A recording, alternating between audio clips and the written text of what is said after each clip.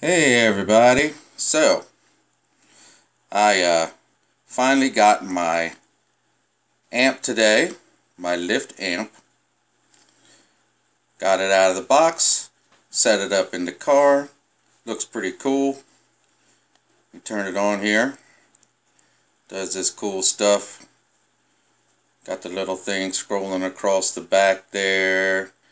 Wants me to connect to my phone. Now, assume that everything's going good with this thing. I mean, it seems right. The lights are cool. They transition to different colors. And then I pair it to my phone. And it does all this, and it says, hello. And it says, hi John on the back.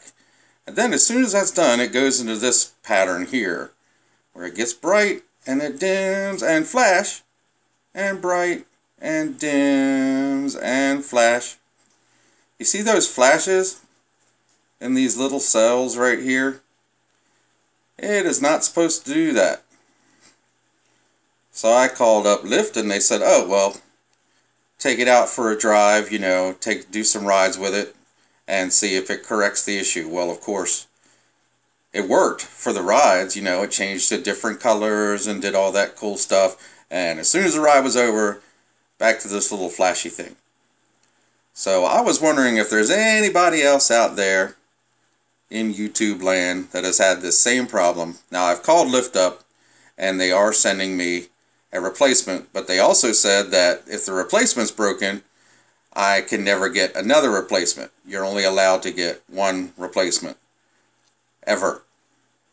So hopefully, something won't happen to the replacement. So if anyone out there can help me with this issue, maybe they've seen it happen before and they know how to fix it, or is it just I got a bad amp, which, I mean, that's just my luck. You wait 4 weeks for this damn thing, and when it comes in, it's broken. So just give me a holler in the comment section, and thank you very much for watching, and have a nice day.